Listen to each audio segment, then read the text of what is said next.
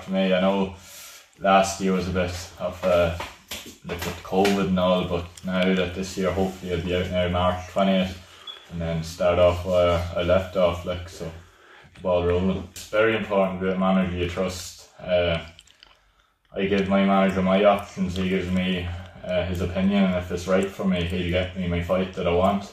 You know, definitely is important to fight in Ireland. I can't wait to get fighting up in Dublin once this COVID stops, because I fought in Belfast a few times and I fought once in Cork. Like, it'd be nice to get the Cavan crowd up to Dublin, so yeah, it's very important.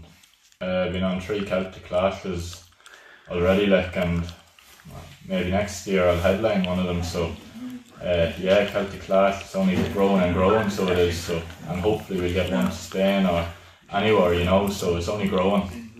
Yeah, no, kept myself active, and that was thanks of my managers and my coach as well. It's all about learning. I'm learning the trade and I'm learning it fast. I just want to get in there and fight, and so I'm looking forward to the next 3 years of boxing Ireland, even though I'm only 2 years now, but next 3 years will be exciting.